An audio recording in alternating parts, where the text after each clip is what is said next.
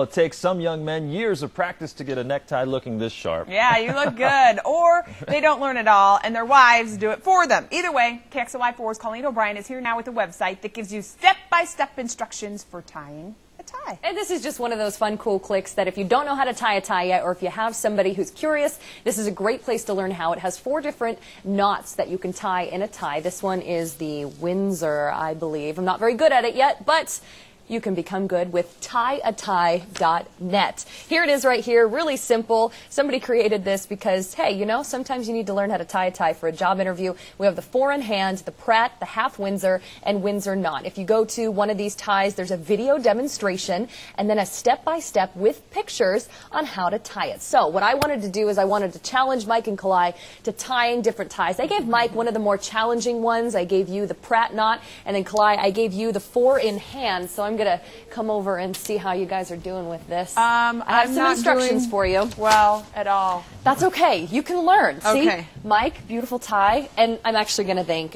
Jay Daniels up at Coyote Country. He did this for me. That one for you? Because I tried and tried this morning how to tie a tie, and I couldn't do it. So what you want to do, these are the step-by-step instructions from the website. Cross the wide end over the narrow end. I'm gonna help Kalai out. Okay. Here. All right. And is this the traditional one that you do every day, Mike?